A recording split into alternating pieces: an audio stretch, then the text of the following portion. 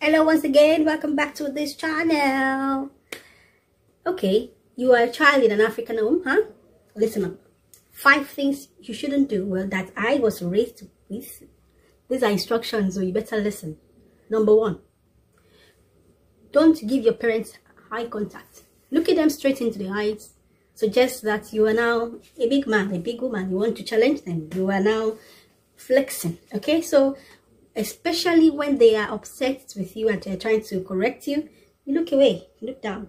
And that has been misunderstood here in the Western world to be like you are shy or you have you are hiding something. No, if you are scolding me, I will most likely look away. Or if you are a boss, I will most likely avoid eye contact. That doesn't mean I cannot say my mind. It means I'm just showing you respect. Okay? Number 2 is, you already know that one, using the right hand of God. We stick to right hand. Anything you want to say, do, must be with your right hand. If you give me anything as a child, or if you give your parents anything with your left hand, it's seen as a sign of disrespect. So by all means, avoid it. You all know that from all the skits and the comedies you've watched. Right hand it is. Okay? Giving money, you are taking money. You're giving food, giving or taking, right hand. Now, number 3, greetings. Oh, especially from where I come from, you acknowledge everything they do. Okay, it encourages constant interaction with them. Good morning, well done, oh, I see you, you are standing, acknowledge you're standing, acknowledge you're sleeping, acknowledge you're just waking up, even if it's just for a siesta. Acknowledge all these things. You know, like in my greeting they say ekabo, that is welcome. Eku joko, that is, well, I acknowledge you're sitting down. It's weird, isn't it? But that is our culture, and they want you to acknowledge them. If you disregard that, they say, oh, he's rude, he's proud. Or she's rude, she's proud, whatever the gender might be. And number 4, of course, is respecting your siblings. Siblings. Your older siblings especially. Okay? And you get to call them auntie or sister before their name. Okay? And the older brothers, you call them brother or brother, actually, not uncle. Uncle is the one we deviated from outside. But then for your siblings, you don't call them by their names. The older siblings, if you have a big brother, even if it's just 1 year or 2 years older than you, you call them with a prefix, auntie this, or sister this, or brother that. Okay?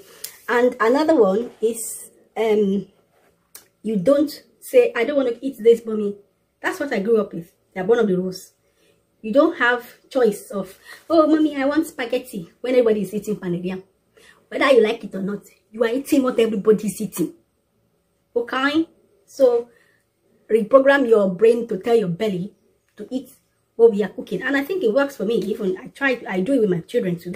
It saves you the hassle of having to cook rice, beans, yam, spaghetti, because you want to have a meal. Okay? One food, one pot for everybody, wherever you are, whether you are even the daddy or the housemaid. And the 5th one, I think now, is when your parents are coming from shopping and they are carrying all these bags of shopping. I noticed that in this country, the teacher will just say, hey, daddy. They'll just say, hey, mommy. And they walk back. You can't do that in Africa. You can't.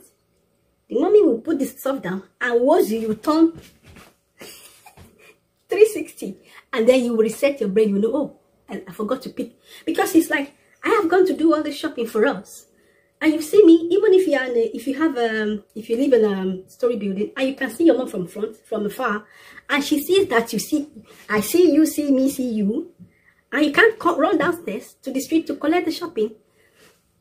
You've started 3rd World War with yourself and your parents, or maybe mom or dad. Okay, so those are the 5 rules. But I have a very funny 6th one, which has got nothing to do with you as a child.